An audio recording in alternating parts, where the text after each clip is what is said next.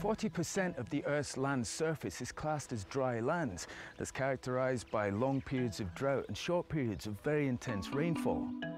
These dry lands are home to 1 in 3 people on the planet, most of whom live in developing countries where the constant search for water traps millions in a vicious cycle of subsistence. I'm Russell Beard in eastern Kenya, where an organisation is helping local communities mitigate the effects of climate change by improving soil health and food security and repairing endangered ecosystems. In many places, overgrazing and deforestation have reduced the land's capacity to absorb rainwater, so that when it does fall, more than 50% can be lost as runoff, taking valuable topsoil with it and turning fertile farmland into desert.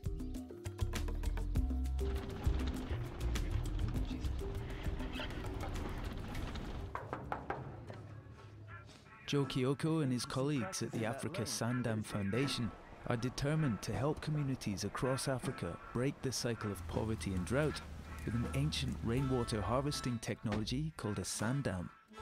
Okay, Joe, so I can see there's some activity going on down here. Yeah, this is where the action is. This is amazing.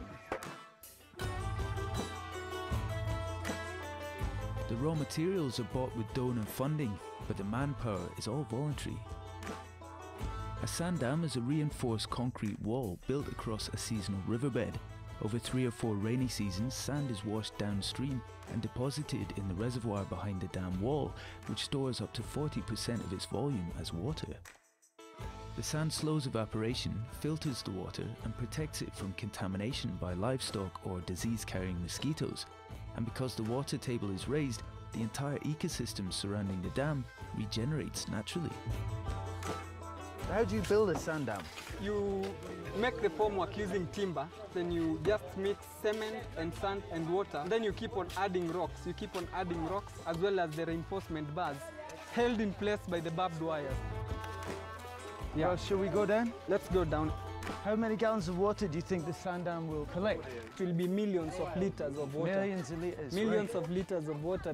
So then they just come fetch water and go home.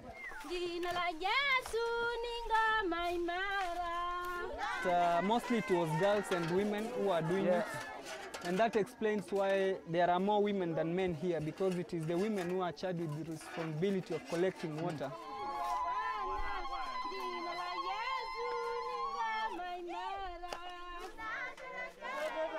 In the middle? Because there's been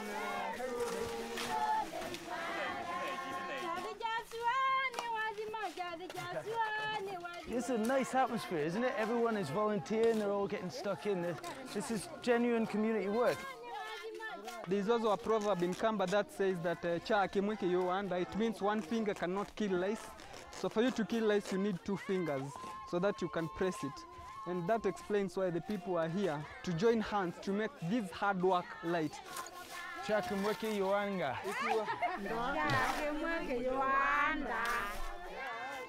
Many hands make light work. Exactly. Yes. Well, thank you so much for letting me take part. Everybody contributing in their own small way, and the world keeps on building, keeps on building. Joe wanted to take us to a mature dam to show us how it's transforming the environment. We're walking on water, so to speak. Look at this. You can see what an incredible, stark difference it is. It's just arid, sandy, just dry ground. And there's just lush green. The animals are grazing, the trees are green. Yeah. It's unreal. So these pools of water here, these are actually from last year's rains. Yeah, because this acts as a reservoir, then it keeps on seeping down slowly, slowly, slowly, up until they get to the next rain season. Yeah. And this is essentially what a sand dam does, holding water and then allowing it to flow downstream. Alongside getting water for these communities, then the microclimate also gets changed positively, such that people and animals enjoy their surroundings. You're oasis makers, aren't you? Exactly. I would say we are oasis makers, because if you manage to get something as green as this in the middle of a very hot and dry place, then that's true, would be called oasis makers.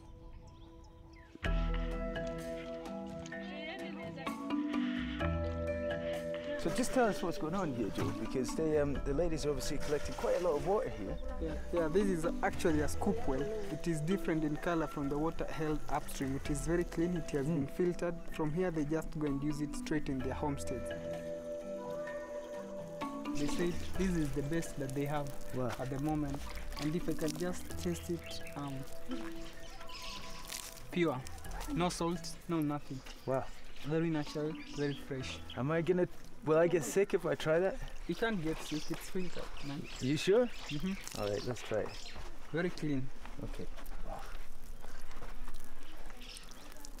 Yeah. Tastes better than the mineral water that it's beautiful. That you have in the car, right? Thank you very much. Thank you. Wow.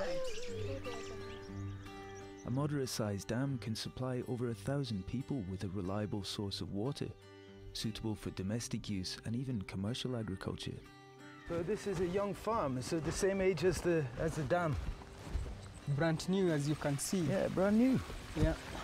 Oh, look at this! You can see these new plantations here. Is that kale and spinach? That is kale, spinach, some fruit trees in there. There's some pepper, some maize. Yeah, mzuri. Yeah. Mzuri sana. So this is your farm here, you share with your friends, but tell us, what was it like before you had the Sandown? What was it like when the rains would come? Rain used to sweep everything. When it rained, the water used to pass here, sweeping everything, going to Indian Ocean. Yeah. So now, when it was constructed, now there is a change on the environment. Even you can see, across there was no vegetation, green vegetation. Now you can see vegetation is still there. So with all this water, it means you must be working even harder, eh? Harder, yeah. And you don't mind? I don't mind. I don't mind. I was even extra water? No, I don't mind. You need to work hard to get your daily bread, because I'm not employed by anybody. I'm not employed. I have employed myself here. That is what gives me satisfaction in this kind of work. You see people starting to earn them an income without destroying the environment. That's why we say sand dams transform lives. It's dams, dams, dams, trees, trees, trees, and the environmental benefits just fall in place naturally.